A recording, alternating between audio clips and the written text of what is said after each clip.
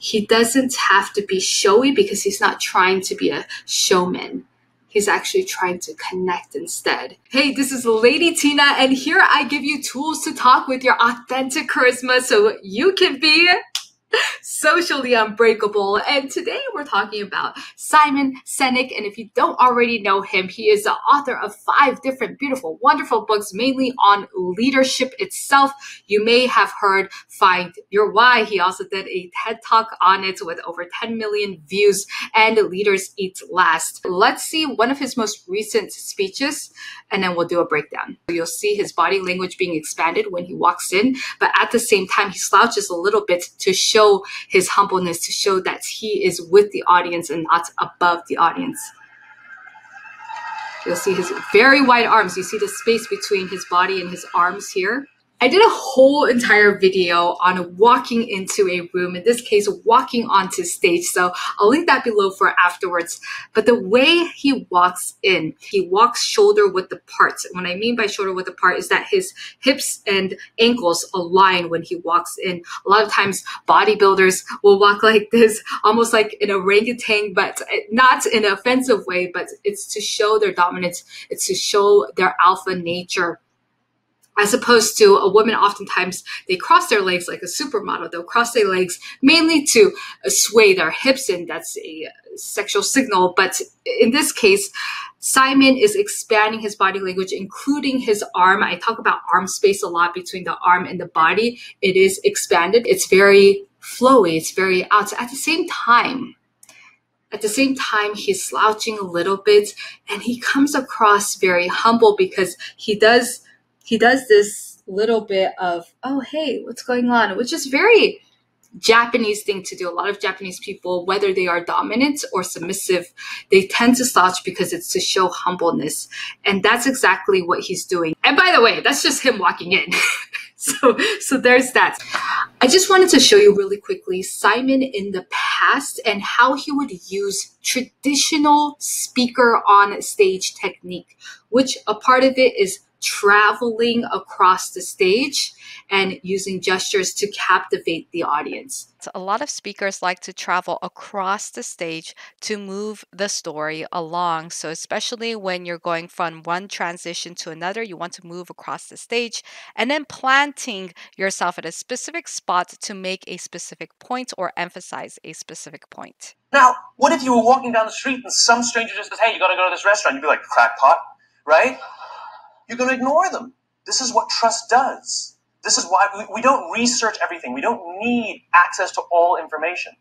He uses the stage space very well, which is what you technically should do, is go over here, go over there, where it matters, where there's context to it. He's telling a story in which it makes sense. And he really does expand his arms over here, over there, and does facial expressions, hand gestures, and he does the whole 9 yards. Yeah, so this one, I want to point out that he's actually literally standing in the same exact spot for 50 minutes straight, which technically is a on-stage speaker no-no. But what Simon does instead, and how in my opinion, he's become more a sophisticated speaker because only advanced level people can do this. He rapidly goes from left to right, really engaging in somebody.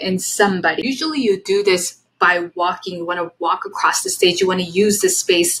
This is how you know as a speaker you're talking to a general audience, is when you do a scan. But what Simon does is not a scan, he dots. And what I mean by dots is that he goes, here, I'm talking to somebody. Here, I'm talking to somebody. Here, I'm talking to somebody. And it's very dot, dot, dot. Versus a person who scans, a speaker who scans the audience, or a presenter who scans the audience, they just scan, blah, blah, blah, blah, blah. Blah, blah, blah, blah, blah. And you're not really connecting when you scan. So what you want to do as a speaker or presenter, you want to do dots. With dotting, even if the speaker doesn't end up dotting you in the audience, you feel like they're still talking to you because you see the connection happens. In human psychology, when you see two people connect on a deeper level, you almost feel like you're experiencing the same experience as well. It's something that's crazy. It's a phenomenon that happens. But But when two people have that oxytocin and you see that happening, you experience the same amount of oxytocin, the bonding chemical that happens. So you feel like you're bonding and experiencing the same thing that those two humans are experiencing. It's when you see it happening simply. That's why we watch movies. That's why we watch TV shows. That's why we watch people on screens. It's because we feel that same feeling, even if it's not happening to us. And so by dotting, you're actually giving the whole entire audience the experience of connection, even if you as a speaker never end up looking at them in the eyes, because now you're letting them experience through another person of connection. So dotting is always recommended when you're speaking or when you're presenting. Always dot, never scan. He doesn't have to be showy because he's not trying to be a showman. He's actually trying to connect instead. Another thing Simon does is he does this head tilt. And you'll see this a lot in his original TED Talk as well. So let me go there really fast. See this in his head tilt. He's always slightly doing this. Look at his head tilt.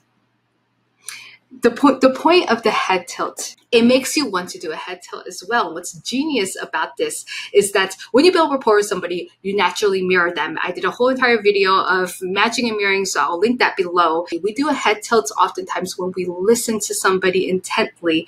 We really am curious about what they have to say. And so you naturally do this head tilt. And throughout Simon's talk, he tends to do this head tilt. What's great about it is if he built rapport, especially in the beginning of his speech, and throughout his speech, he does a slight head tilt. Nothing too noticeable, but he does this slight head tilt. And what that does is that the audience who already built rapport with him, they tend to match and mirror him. They tend to mirror his body language. So what does the audience do? They do a slight head tilt. And there's a biofeedback that happens that if I'm doing a head tilt, it's because I'm curious to know what they're saying. It's because I'm intently listening. I really want to know what he's saying. What is he about? What's going on? So when the audience mirrors and matches Simon, they are actually more engaged in his content than they would have otherwise if Simon didn't do a head tilt. Now, granted, Simon had to have built rapport in the beginning in order for the audience to start matching Simon. That being said, once that rapport is built in the beginning and he does a head tilt throughout his whole entire speaking, which he does oftentimes, magic and beauty. He doesn't have to do too much other than that. Even with the fact that in this TED Talk, he has a microphone in his hand and a pen in the other hand. So he's very limited because he actually has things that he needs to manage in his hand. But yet that head tilt alone will force people to listen in to what Simon has to say. So that is a little bit of a tidbit on the head tilt. Remember, first impressions is how people judge you throughout the rest of the time. So how you walk on stage or how you walk into a room in a presentation is so freaking key. And I suggest you watch my video on first impression body language down below in the description, because that's going to set the tone throughout the whole entire presentation.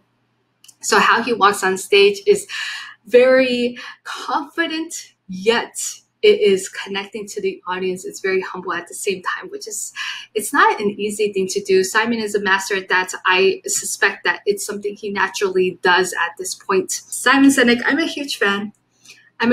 So that was a quick breakdown on Simon and him being on stage. I hope it was helpful to you. And if you love this body language series, I'm going to do more of these breakdown. Comment below if you want me to break down a specific person that you may want me to take a look at, or just specific kind of people or different scenarios that you want me to break down for you, so you can walk into a specific scenario very confidently, and I will see what I can do. I appreciate everybody's comments, and of course, please hit that like button. It really helps my YouTube algorithm. It really helps this channel grow, and I really, put my heart into it. So if you can, give it a like. Even if you're busy, just give it a like.